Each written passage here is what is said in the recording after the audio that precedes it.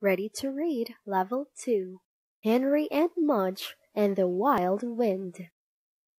Some wind. Henry and Henry's big dog Mudge were playing outside one hot summer day. Suddenly, the wind blew so hard that it blew Henry's hat away. "Wow!" said Henry. "Some wind!" Whoosh! Mudge's fur rippled. His ears flapped. His eyes got all wet. "Must be a thunderstorm coming," said Henry. "Uh-oh!" Henry didn't like thunderstorms. They made him jumpy, but they made Mudge even jumpier. Every time a storm came, Mudge did strange things. He whined.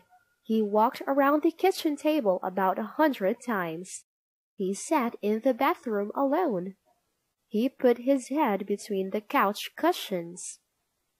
The only jumpy thing Henry did was whistle a lot. Lightning would crash and thunder would boom, and Henry would whistle. He whistled Jingle Bells. He whistled Happy Birthday. He even whistled the Star-Spangled Banner. Not very well. Henry knew what to do when the wild wind started. "Come on, Mudge," he said as he headed for the house. All at once, the wind blew open the screen door. Crash! Whistling and whining like crazy, Henry and Mudge ran inside. Pows and booms! The sky turned very dark. Henry's mother turned on the lights. Henry's father shut all the windows. Henry and Mudge sat on the couch waiting. Splat! Sploop! The rain began. Then pow! Went the lightning. Boom! Went the thunder. Mudge went to sit in the bathroom. "Mudge!" Henry called. Mudge wouldn't come back. "Chicken!" Henry grumbled. He started whistling Jingle Bells, but he missed Mudge. Henry went to the bathroom door. He looked at Mudge. Mudge looked at him.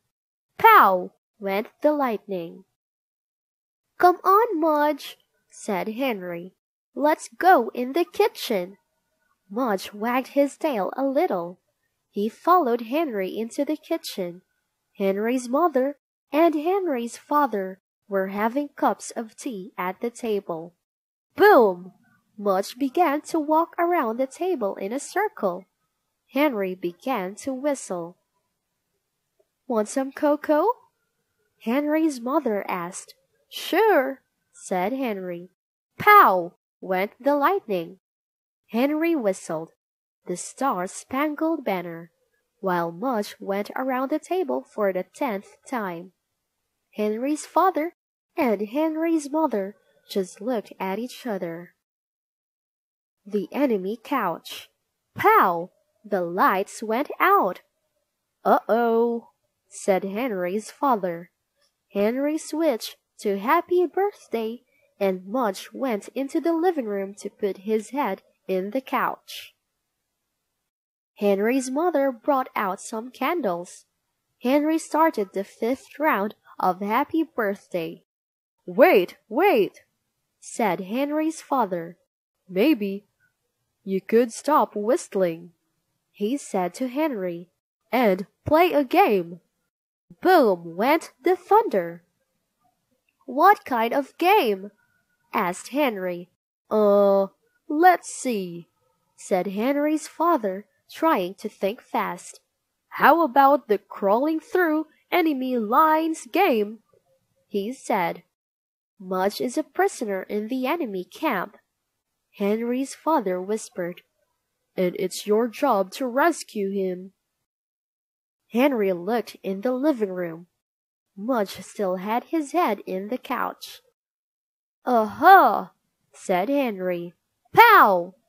"Hear that enemy fire?" said Henry's father. "Boom! And that canyon?" Henry's father's eyes were big. Henry nodded. He was ready to cross enemy lines. He was ready to free Mudge from the enemy couch. "Don't forget to take a flashlight," said Henry's father, "and watch out for scorpions." Henry grabbed the light and dropped to the floor. He crawled inch by inch across the enemy kitchen. Pow! Boom! He crawled inch by inch across the enemy dining room. Boom! Pow! He crawled right into the enemy camp. There was his best friend, Mudge, a bravely waiting prisoner with his head in the enemy couch. "Mudge!" whispered Henry. His brave friend lifted an ear. "Mudge!" Henry whispered louder. His brave friend wagged a tail. "Come on, Mudge!" Henry crawled over and pulled his brave friend's collar. "You're free now," Henry said. Mudge sniffed the air of freedom. Mudge sniffed the socks of his rescuer. Pow! Boom! Mudge sniffed a fast track to the bathroom. Henry frowned. He had hoped Mudge would stay. "At least you missed the scorpions," said Henry's father. Henry grinned a little. "And at least you know where to find Mudge if you need him," Henry's father said. "Right!" Henry laughed. Above their heads.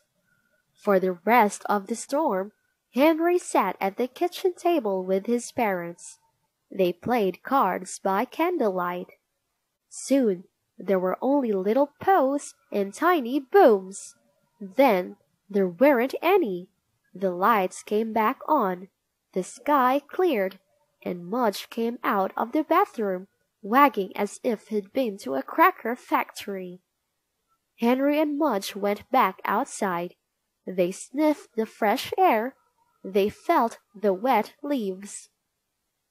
And like it was a painting, a great, giant rainbow rose up and spread its beautiful colors right above their heads.